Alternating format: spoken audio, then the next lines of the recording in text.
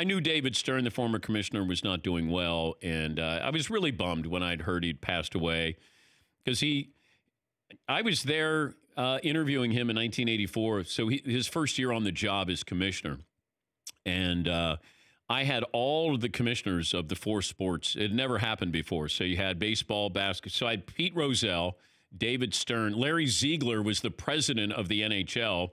And Bud Selig, I believe, was baseball commissioner at the time. I don't think it was Bowie Kuhn or Fay Vincent or whoever.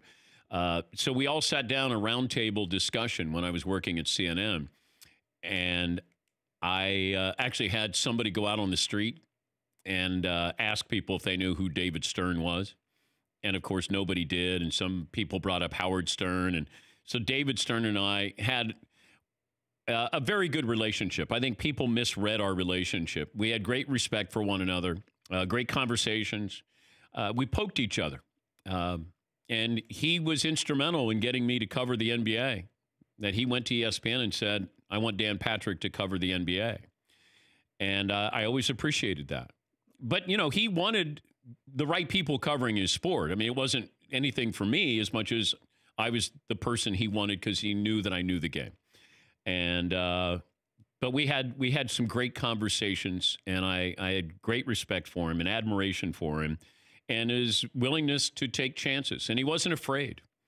And I could put him, he and Pete Rozelle are probably the 2 greatest commissioners, you know, in history. You know, Rozelle had a vision as well, but so did David Stern. And he made the sport global. You know, the NFL is not anywhere near global like basketball is. And David had that, you know, I just remember him saying how important to be able to get this in other countries where you wouldn't be able to get this. And to be able to have, you wouldn't know it until 10 or 15 years down the road, the impact like the Bulls had on kids who were growing up to play.